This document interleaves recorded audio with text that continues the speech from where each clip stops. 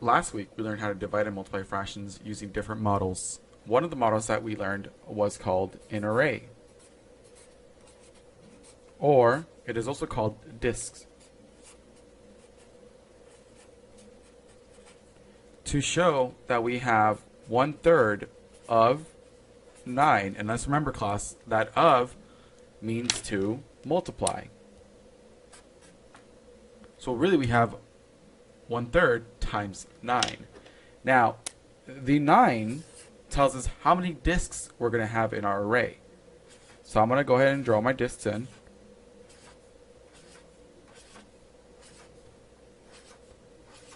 Three disks. Now, our number, our denominator, tells us how many groups we're going to have.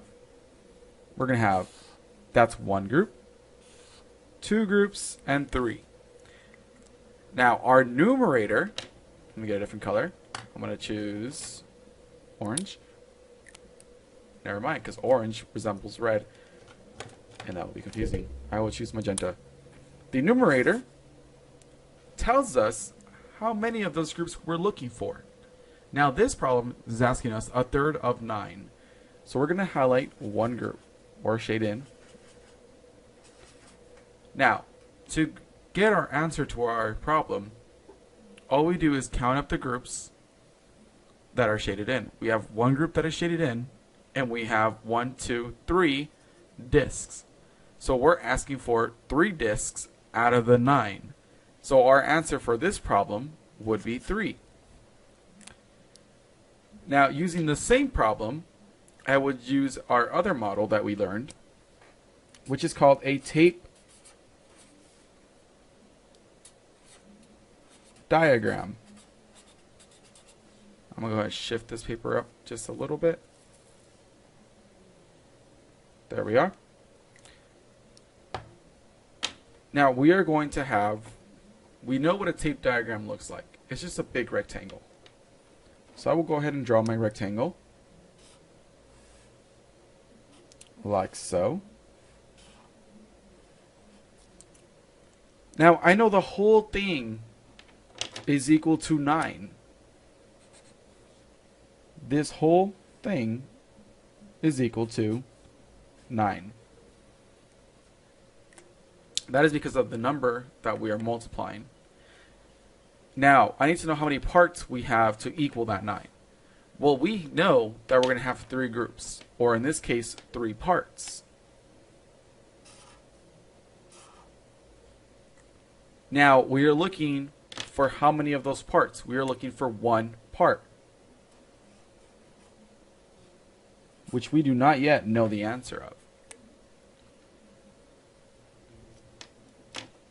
To solve for this problem, we know that 3 parts, 1, 2, 3, equals 9.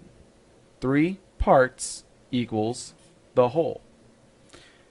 Now, we must solve for one of these parts. 1 equals 9, our whole, divided by the parts, to give us that 1 unit equals 3. Because 9 divided by 3 is 3. Now, if we were to write this in our division problem with our little house, our 9 would be on the inside and our 3 would be on the outside. 3 goes into 9 3 times to give us 9 with the remainder of none. So our 1/3 equals 3. And how do we know? Because we have 3 in here, 3 in here, and 3 in here to make up the whole 9.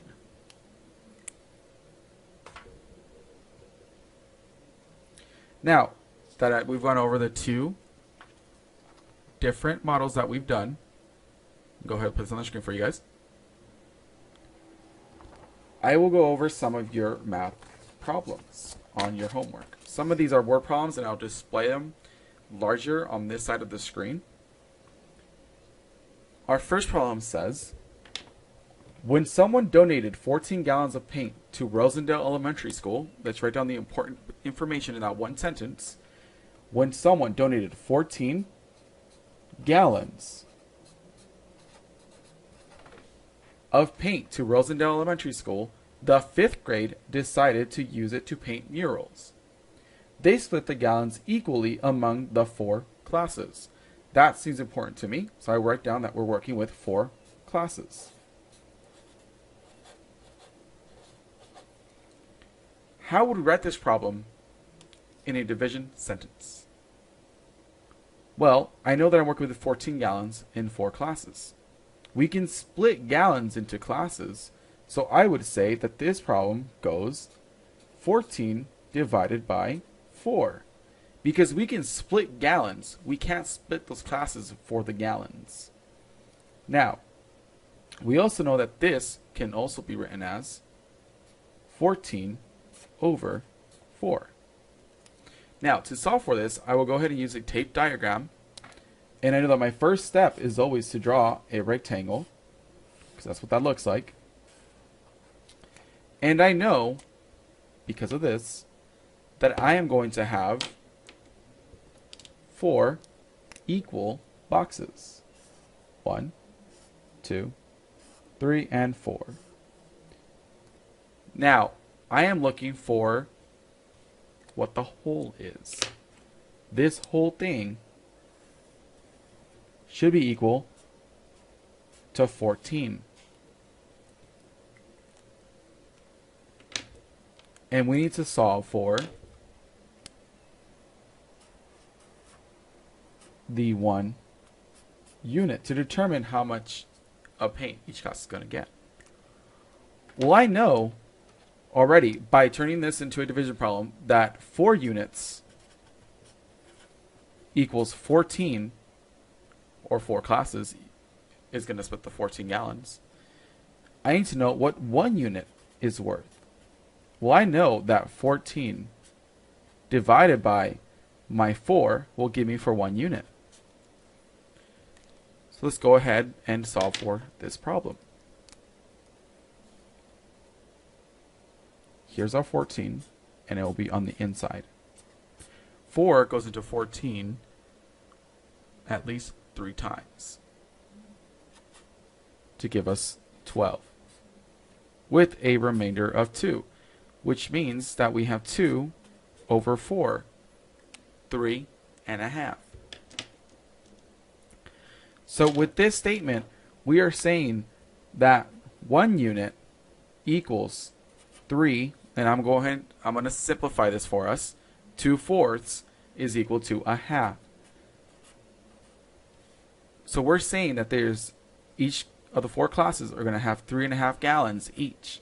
Now let's put that to the test.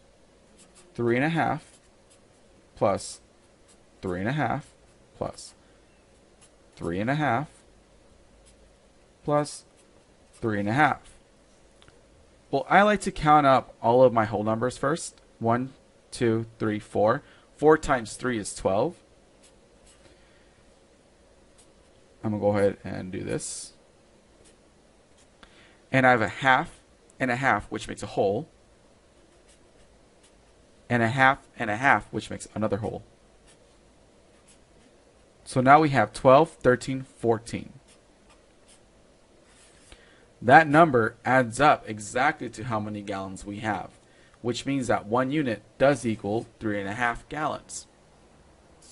Which means we would write our answer as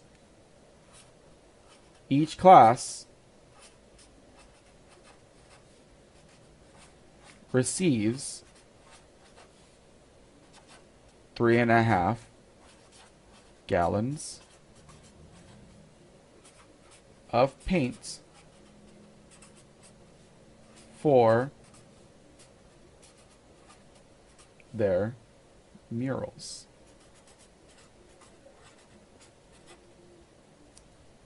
Okay, thank you, and I hope this review helps you complete your homework. I will go ahead and look through your packet one last time before I end my video and see if I had any questions during class that will help me help you. And yes, there's a couple more that we can go over. Let's just go ahead and do that.